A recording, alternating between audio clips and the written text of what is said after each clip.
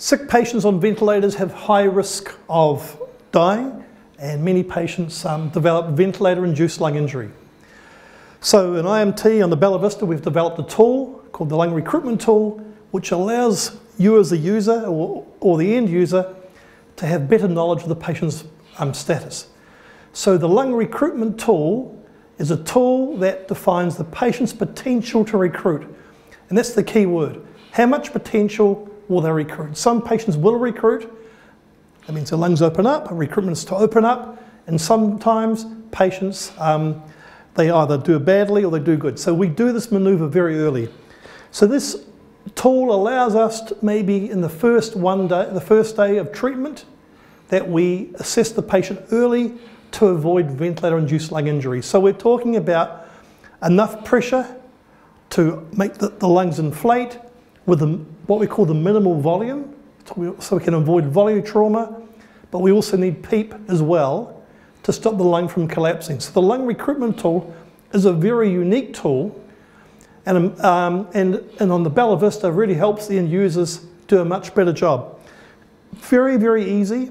The patients need to be stabilised, number one. Number two, their blood pressure has to be good, all the risks have to be removed, and more importantly, because we have to pressurise the lung, the endotracheal tube cuff has to be overinflated to avoid leak. If we can do that, these manoeuvres are quite safe. So the patients we're looking at are patients who are at high risk of, for example, early ARDS, patients at risk of ventilator damage. And so the tool itself is very, very fast at doing this. We have a tool like this that takes us through this. And so the tool itself is very straightforward. We can make some settings over here in the recruitment part, but recruitment is the assessment of the patient's ability to recruit.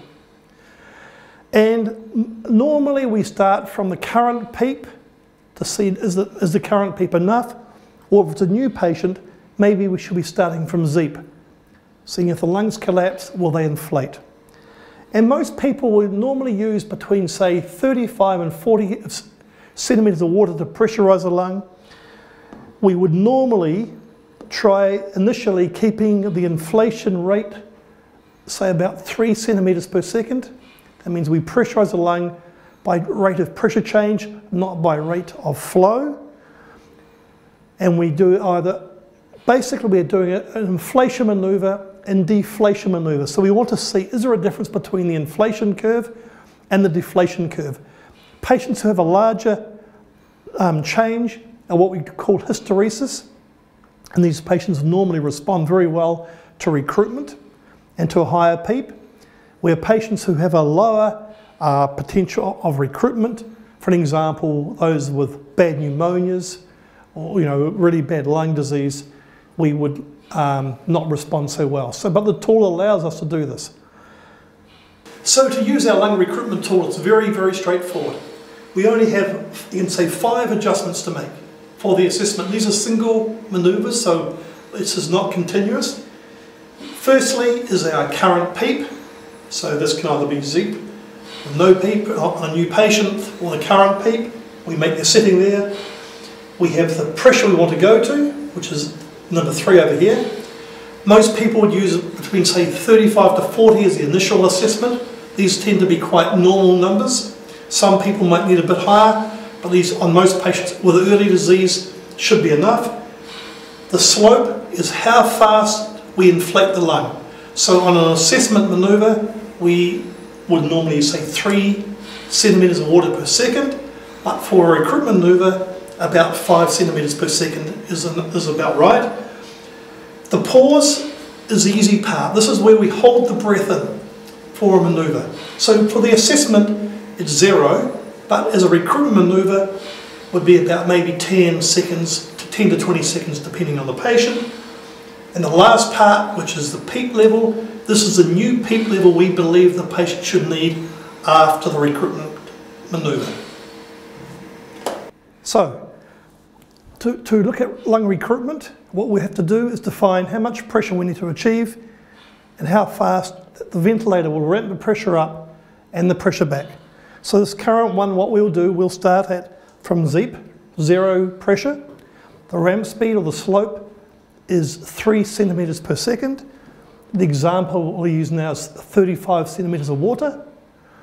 And you can see over here we're going to have no pause or no end PEEP. So we're going to go from 0 to 35 back to 0. What we're seeing here very simply is what we call a quasi-static pressure volume curve. The patient's been sedated, paralysed, can't breathe. We're starting from 0. The lung is being pressurised. You can see from this point over here, we apply pressure, there's no volume. That means the lung has collapsed.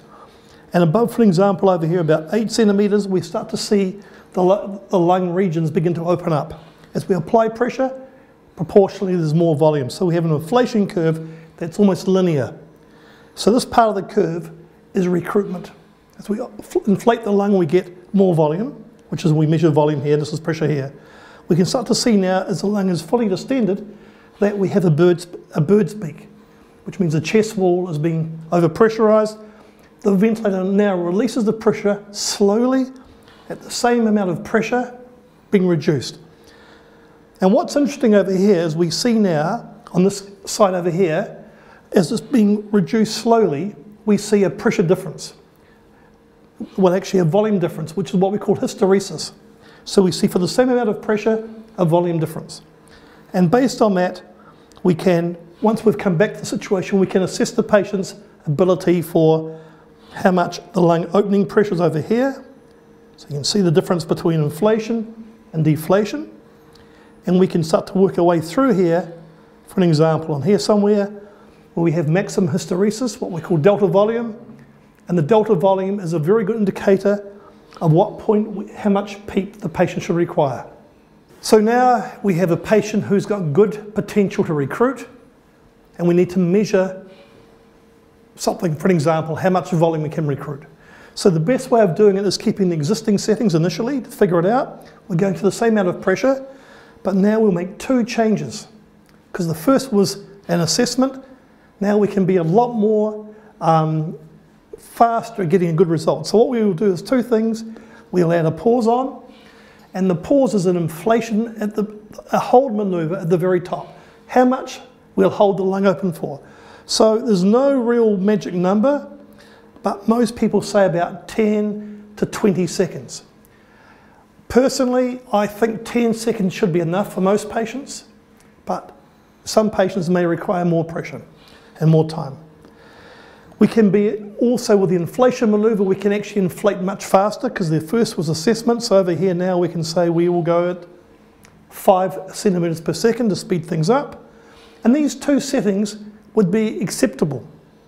So now we want to see, is this patient going to recruit?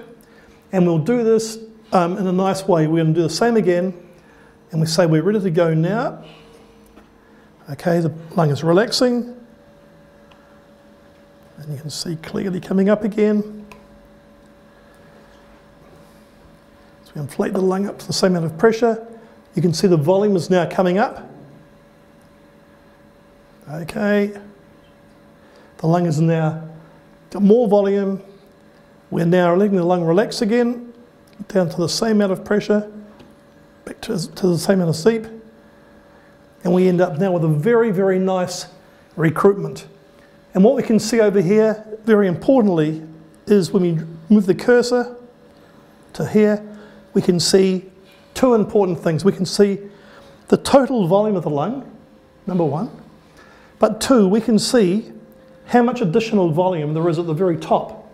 So a recruiting patient will actually have more volume, but more importantly, you can see over here that as the lung is opened up, we now see that the patient will respond to PEEP because they have much higher end expiratory volume. So we can now move our cursors over here and try and find the magic point. And over here, a good example would be over here, where the patient over here could have about 14 of PEEP, because they have sick lungs.